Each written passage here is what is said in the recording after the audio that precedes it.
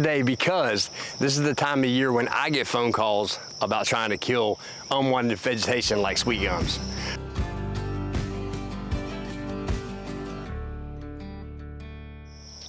Hi, I'm Jeff Cook. I'm the Ag and Natural Resources Agent for the University of Georgia, and we're here today because I get a lot of phone calls this time of year with people wanting to try and kill unwanted vegetation like this, sweetgums. The reason for this is obvious. I mean, it's the same reason I want to go out and kill sweetgums on my own property. You know, you see it, it greens up, it looks nice and lush, and you know you don't want it. So people want to go out there and try and control it at this time. We're going to talk about why this is really not the best time of year to try and do this. These trees right here, this whole area behind me has been burned now 2 Marches in a row. So it was burned in the springtime twice, had real hot fire come through it. You can tell 2 years worth of growth. You have dead sweetgums. So the March burn did kill the tree that was there, but obviously it was not hot enough to kill the root system, right? So obviously it sprouts back up this time of year. People want to come out here and spray it.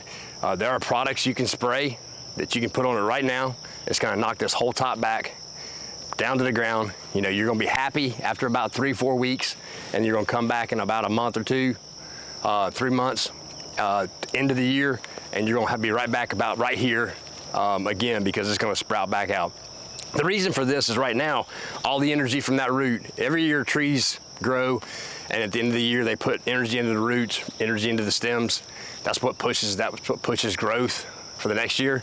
So as this thing is pushing up and you put a herbicide on it, that herbicide is not able to get from here down into the roots, so you don't get a really good kill.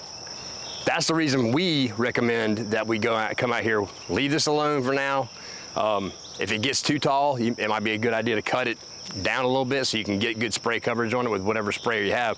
But we recommend you come out here in August, anywhere from August to October, when this tree, before the leaves really start trying to change, hit it with a mixture of, there's a bunch of different things. You can use a Roundup if you're not worried about anything else, but I would always add something like a triclopyr.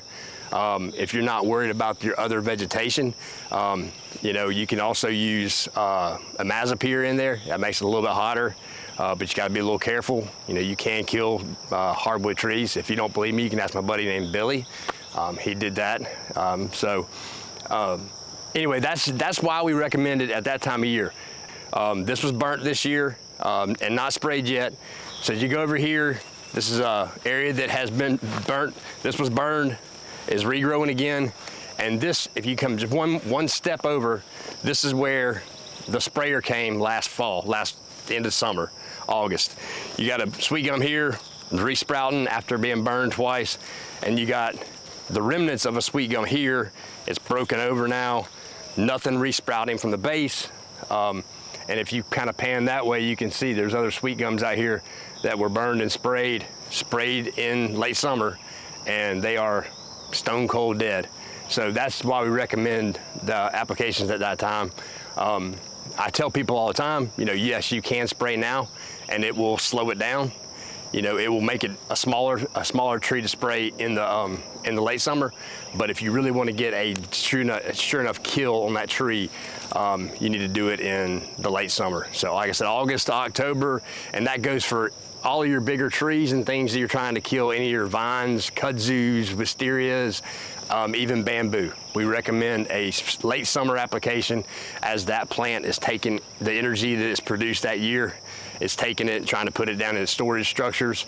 That's the time of year to spray. That's the time of year you're going to get a really good kill.